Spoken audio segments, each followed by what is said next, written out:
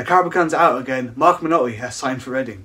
Previously being at Coventry, he scored 23 goals, and that is what we need right now, isn't it? I don't know how many goals we scored last season, but we need that goal scorer on our team. I'm really happy with the sign. To be honest, I had no clue who he is until I checked Twitter and stuff.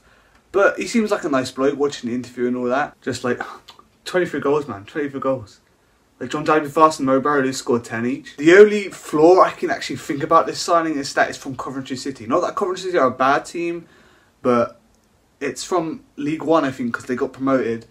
And now he's jumping to Championship, which I don't know. It could be difficult for him, but I feel like he could slot in very easily, being sort of like a super sub maybe, or something like that. Maybe just sort of surprise our opponents a bit more. Right, that has been my reaction to the signing. One more step to go. I say maybe another striker, probably a midfield, maybe someone in defence, because I don't know, Liam Moore could go or not. I'm not too sure about that. But that's it, that's my reaction, and come on you Rs.